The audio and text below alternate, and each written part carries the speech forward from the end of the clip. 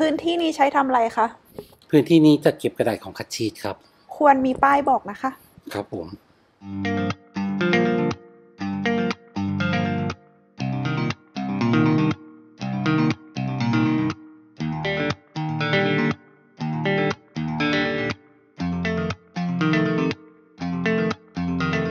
Hi, this is Alex from the Ricoh Asia Pacific Customer Experience Center. We had an audit here in CEC and it was suggested that we added some additional signs to clearly mark out the different zones. We saw this as a great opportunity to refresh all the signs in CEC and show you how we'll be doing it. We had made our previous signs by printing on sticker and pasting it over cardboard.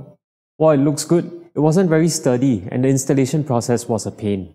So for our new signs, we'll be using the Ricoh Pro TF6250 UV flatbed printer to print directly on medium density fiberboard.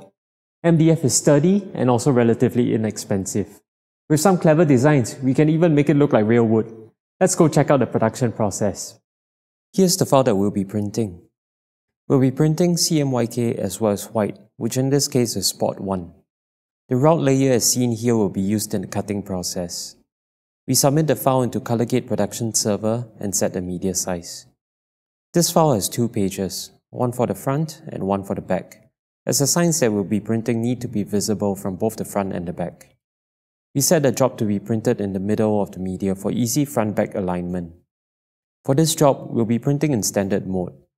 We then set up the areas to print white, which in this case would be spot 1, while telling the rib to omit the route layer. For the reverse side, the settings remain the same and all we need to do is change the rotation, and we are ready to begin printing.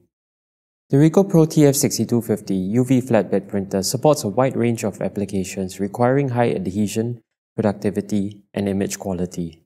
It is a high-performance machine, being able to achieve print speeds of up to 116 square meters per hour in 4C draft mode, as well as 48 square meters per hour in 4C standard mode. Employing Ricoh's own highly acclaimed industrial-grade print heads, we are able to achieve superior quality and high productivity. Once printed, we then move over to the finishing process.